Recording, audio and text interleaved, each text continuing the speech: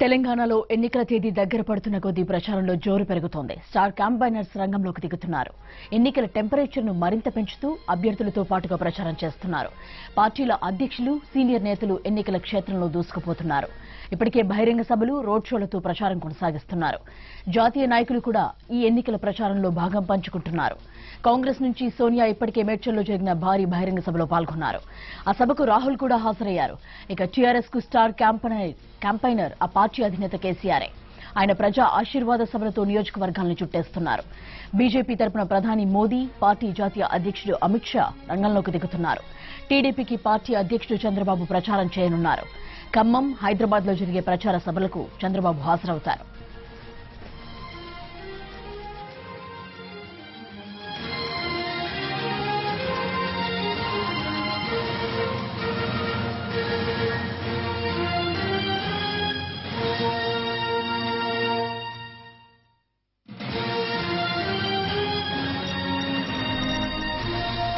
తెలంగాణలో ఈసారి ఎలాగైనా అధికారాన్ని దక్కించుకోవాలన్న ఉద్దేశంతో కాంగ్రెస్ పార్టీ బరిలోకి దిగుతోంది.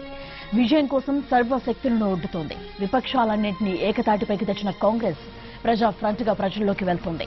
ఇప్పటికే మేడ్చల్లో భారీ బహిరంగ సభ నిర్వహించింది. ఈ సభకు ఏకంగా తెలంగాణ ఇచ్చిన సోనియా గాంధీని తీసుకొచ్చి సెంటిమెంట్ పండించింది. సభ సక్సెస్ కావడంతో కాంగ్రెస్ లో నూతన ఉత్తేజం కనిపిస్తోంది. ఆ సభలో పార్టీ అధ్యక్షుడు రాహుల్ గాంధీ పాల్గొన్నప్పటికీ పెద్దగా మాట్లాడలేదు. ఈ నెల 29న పరిగి, చేవెళ్ల నియోజకవర్గాల్లో రోడ్ షో నిర్వహించనున్నారు. మరోసారి చంద్రబాబుతో కలిసి సంయుక్తంగా రోడ్ షోలో పాల్గొనే అవకాశం ఉన్నట్లు కాంగ్రెస్ నేతలు చెబుతున్నారు.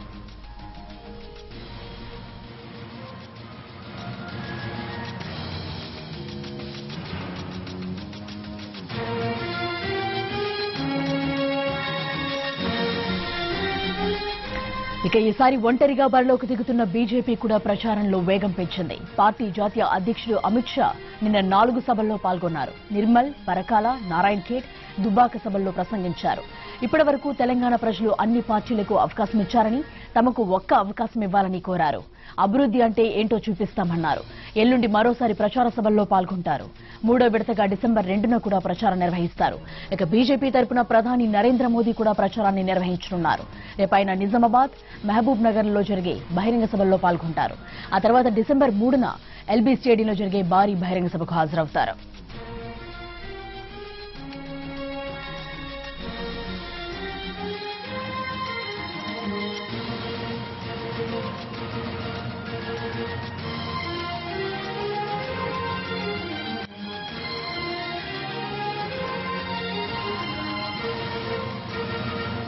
తెలంగాణలో ముందస్తుకు వెళ్లి తిరిగి అధికారాన్ని నిలబెట్టుకోవాలనుకుంటున్న టీఆర్ఎస్ కు ఆ పార్టీ అధ్యక్షుడు కేసీఆర్ స్టార్ క్యాంపైనర్. ఆయన ప్రజా ఆశీర్వాద సభలతో ప్రజల్లోకి వెళ్తున్నారు. ఇప్పటికే ఒక విడత ప్రచారాన్ని పూర్తి చేశారు. ఒక్కరోజు 4 నుంచి 6 నియోజకవర్గాల్లో ప్రచార సభల్లో పాల్గొంటున్నారు. చంద్రబాబును మోసుకుంటూ కాంగ్రెస్ నేతలు వస్తున్నారని, వారికి తగిన బుద్ధి చెప్పాలంటూ కేసీఆర్ ప్రజలను కోరుతున్నారు. ఒకరోజు గ్యాప్ తర్వాత 2వ విడత ప్రచారాన్ని కేసీఆర్ ప్రారంభించారు. ఈ రోజు మరికొన్ని నియోజకవర్గాల్లో ప్రచారం నిర్వహించున్నారు. తండ్రి కేసీఆర్ జిల్లాల్లో పర్యటిస్తుంటే తనయుడు కేటీఆర్ గ్రేటర్ ను చుట్టేస్తున్నారు. ఈ నెల 29 వరకు గ్రేటర్ లో కేటీఆర్ ప్రచారం సాగనుంది.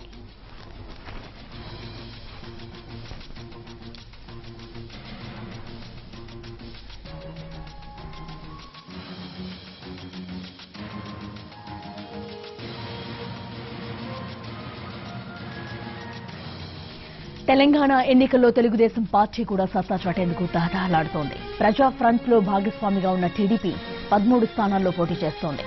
తెలంగాణ టీడీపీ తరపున చంద్రబాబు ప్రచారం నిర్వహించనున్నారు. ఈ నెల 28, 29వ తేదీల్లో చంద్రబాబు ప్రచారంలో పాల్గొంటారు. రాహుల్ గాంధీతో కలిసి ప్రచార వేదికలను పంచుకోనున్నారు. ఖమ్మంతో పాటు హైదరాబాద్ లోనూ చంద్రబాబు ప్రచారంలో పాల్గొని తమ పార్టీ అభ్యర్థులను గెలిపించాలని కోరనున్నారు.